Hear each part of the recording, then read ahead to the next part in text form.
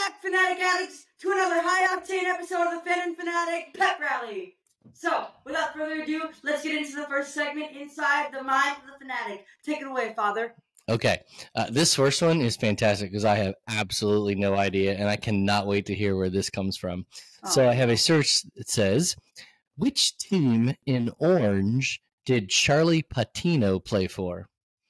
So, I've been into English football a lot lately. Shout out to all my fans in England, and one team was doing a chant about how much they love Charlie Patino, and one of the lines was the boys in Tangerine, and yeah.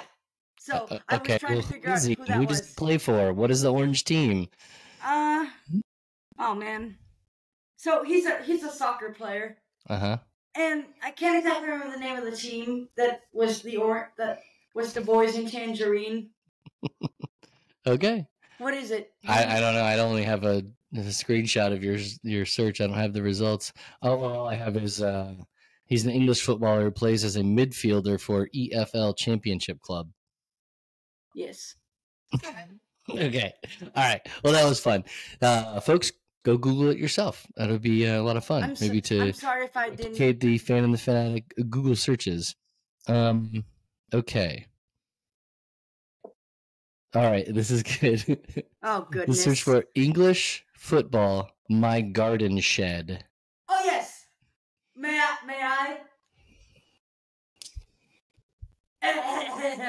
So, some English football chants, like some English football fans, when they're at road stadiums, they do this chant, which is basically mocking the size of the stadium compared to it. So, all right, are you ready? My garden shed is bigger than this. My garden shed is bigger than this. It's got a door and a window. My garden shed is bigger than this. My boxer shorts are bigger than this. My boxer shorts are bigger than this. It's got a hole and a skid mark. My boxer shorts are bigger than this. My budgie's cage is bigger than this. My budgie's cage is bigger than this. It's got a perch and a mirror. My budgie's cage is bigger than this. Wow. I hope everyone was able to turn down the volume when listening to that, because that got loud. Sorry about that. The songs for these are English football teams, English footballers, is to the tune of When the Saints Go Marching In. That's you know the story behind that, but we don't have time for that. All right, moving on. Those are all the searches I have. So I guess we'll move into This Week in Sports History. You go first, partner. I shall do that. I found this to be very fascinating. So this week, in 1954, the first Sports Illustrated magazine issue was released. You know how much it cost? Like, knowing prices back then, like 10 cents. Yeah, okay. 25 cents. And on the cover, can you guess what was on the cover? The first Sports Illustrated magazine ever? Well, I don't know. The words Sports Illustrated, probably. Nice. Well done. No, well, there's usually athletes or something happening. I don't know. Yeah, well, you know what? Your enthusiasm is about it is actually on par with what was on it. So nothing big. It was a game at Milwaukee's County Stadium.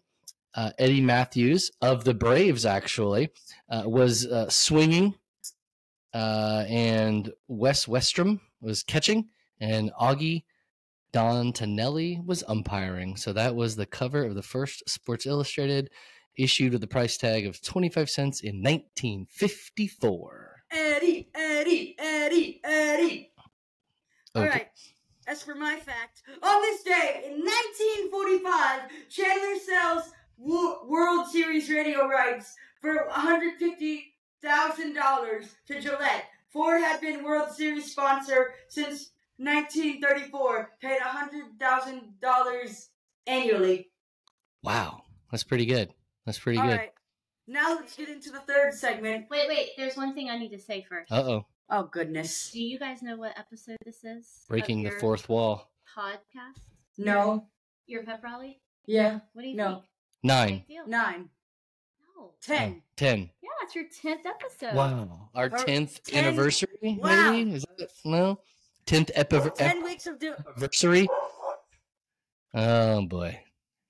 And it all comes crashing down. I feel like maybe we're like live doing an NBA draft podcast. Are we going to hear a shattering glass here? We got dogs barking. We got producers butting in the middle of the thing. So, hey, Parker, happy 10th PepRally episode, partner. All right. Now, the moment you've all been waiting for, coming up on the show this week, we'll be talking to a man among giants, a giant among men, a legend in the sports broadcasting field of sports, the voice of the Tennessee Volunteers, Mr. Bob Kessling. I mean, it's only right to do that because college football season is right around the corner. So, I feel like it was just yesterday that Georgia got that TCU got their butts kicked by Georgia in the championship game. Sorry, TCU. Saturday, August 26th is when college football season starts, by the way. But anyways, tune in on Tuesday to hear the amazing Bob Kessling. All right, from our broadcast partner Ryan Gerlecki, this is Parker Gerlecki saying this has been another exciting episode of the Fan Fanatic PepRally. Happy 10 episode anniversary. Later, fans.